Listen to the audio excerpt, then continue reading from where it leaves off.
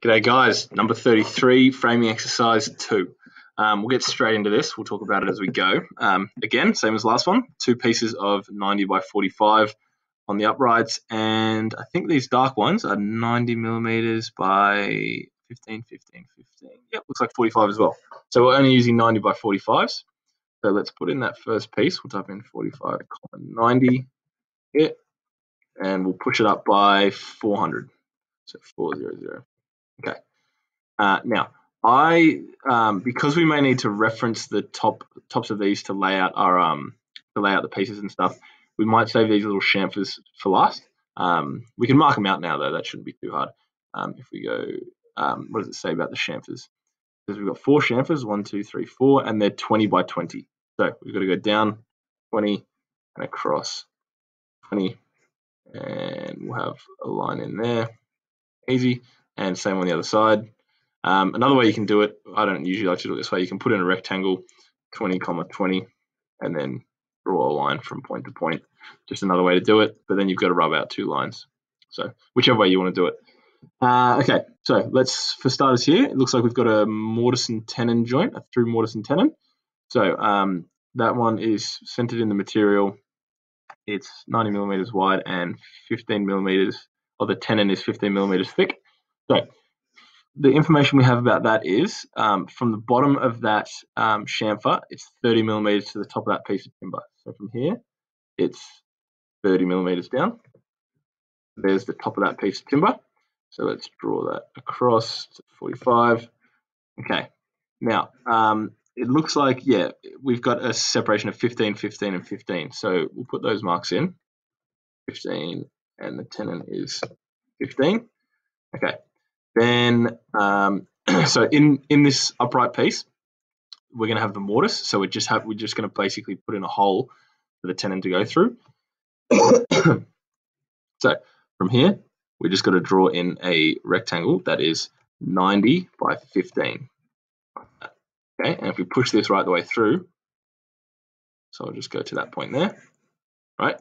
See how that side there is now looking like that? Okay, so that is the mortise piece done. So let's go to the bottom, and it looks like we've got a bridle joint. So the bridle joint is 50 millimeters from the bottom. So we'll go from the bottom 50 millimeters up. Then we can probably just transfer these lines straight down because we've already measured those. Now remember, when you go in here, go on the blue axis, hold down Shift, and then you can line it up with that guide point. So we need to now put in a couple of rectangles here that again will be 90 by 15. There, and one here, 90 by 15.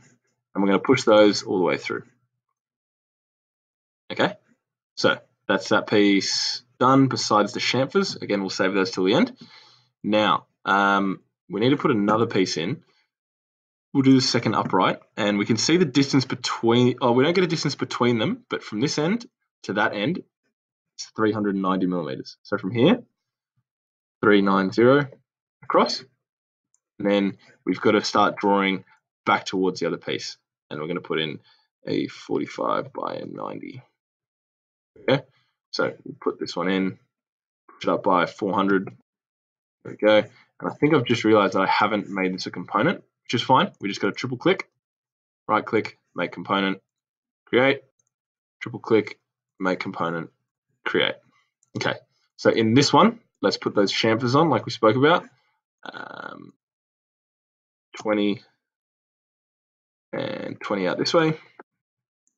Over here, 20 millimeters down, 20 millimeters across, and then we just got to go dot to dot with the pencil tool.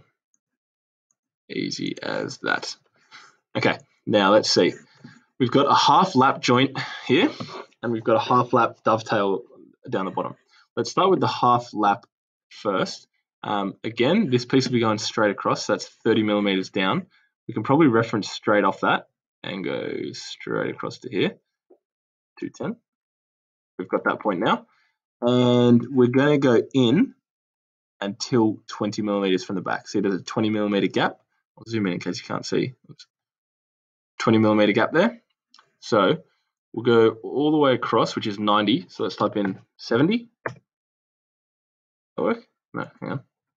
70, enter. There we go. So that's a 20 millimeter gap there. 90 take away 20 is 70.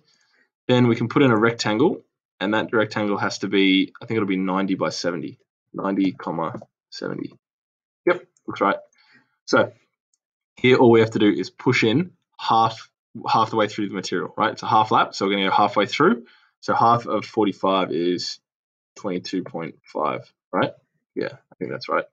Let me just measure in case I'm not very good at maths. 22.5. Bang on, Mr. Madrich. Well done. Okay. Now, down the bottom, we need to put in a half lap dovetail. Okay, so we'll measure across from here again, straight across 210. Cool. Then the information we have is we've got 22 millimeters is that dimension there, which will be the same there. So we go 22 millimeters in. That's going to be the base of the, or like where that slope ends, I guess you could say. And then we need to put the other side in. So I guess we could go from this bottom point here all the way up to 90. Oopsies, wrong way. On the blue axis, 90. There we go. And then from that point, come back 22. There we go. So that and that are the bottoms. Now, you remember in the last video, to put in that 1 to 6 slope, we had to put in an angled line that was 9.5 degrees. So we click once, click out along the direction we want to go, and then move it out. I'm going to go 9.5, enter. Same here, click, click, and then 9.5, enter. Okay. And here we have a 20 millimeter gap. That might be tricky because we can't measure along this line because that's going at an angle and it won't give us an accurate measurement. What we might have to do is measure 20 millimeters in on the bottom and then draw a line straight up like that. And you can see that's the shape we want to remove here. So let's see if the pencil tool will allow us to lock onto those points. No, see, it doesn't want to let us lock on. Okay, solution to that, that's easy. All we've got to do is go from the bottom here, draw a pencil line straight up, and we should be able to snap onto that now. There, and there. And we'll just use the eraser to get rid of the lines we don't want. Okay, perfect. So we're going to push this part in, 22.5, enter, halfway in. Okay, so there's that piece removed for the half lap dovetail. And I think that's everything done. Yeah, pretty well. So we can get rid of these chamfers now. Cool. Go into this one, get rid of those chamfers with the push-pull tool. And that's those bits done. We can probably get rid of the guides so they don't confuse us when we're doing the next two pieces. Delete guides. And yeah, let's start getting those next pieces in. Okay, we'll start off with the top one. Why not? So from here, we'll grab the rectangle tool and we'll draw straight along here. And I think I'm bang on it now, 370 by 90. Yep. Click. And we'll push this one in. We're going to push it. We can't just push it to the half lap. We're going to have to push it all the way through and then remove the other parts later. So we'll push it in 45. We'll triple click on it to make it a component. Component 3. Then double click. Now we've got to remove the parts we don't want. So for this side where the mortise and tenon is, we need to remove the two sides. So we use the rectangle tool from there to there, there to there, and we'll push pull those back to the start here, or in line with this edge. Yep, on the edge. And then same there, or I can probably just double click that. Nope, won't let me do it. There we go. So that's that bit, fits in perfectly. Then on the back side here, we need to get rid of this face. So we can just draw a straight line along that edge and push this part in to, we don't want to go to 45, we want to go to 22.5. Okay, so that's that piece in. That should be right. Let's put the bottom one in. We'll check it when we paint it later. I don't think there'll be any mistakes there. We're going to go from here. Will that work? Maybe not. Maybe we'll go from here to here first. So we go 300, 90. And then it might be best to trace this like that. The only reason I didn't want to measure from there is because see how this doesn't actually line up. There's a little bit of a gap there, right? That's why I didn't want to measure from there. So let's see, easiest way to do this, we can push this shape all the way across to the edge, like that. And then, oh, sorry, phone's ringing. And then this one, we're going to push in 22.5, enter, and that's that half lap part done. We can erase this line, and then all we're going to need to do is, oh, sorry, we haven't made a component yet. Triple click. Sorry, 1 second, guys. Triple click, make component, component 4, create, and then double click on it. We're going to go down here and we're going to remove the opposite part. We're going to remove the center of it. So we can use the pencil tool.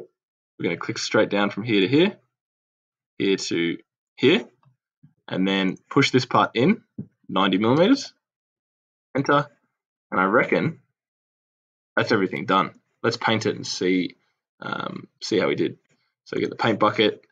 We're going to go paint that, and then these two, and that looks perfect, right? We can see that we haven't got any color overlap or anything like that, or everything's exactly the right color as it is in the drawing. So that is that drawing done. That's good stuff. All right, well done. So let's save it. We'll delete the guides first and save as number 33 framing exercise 2. And is it number 33? Save it, file, new, and now up to the so our first carcass joints. We're going to learn about carcass joints now. Okay, see you in the next video.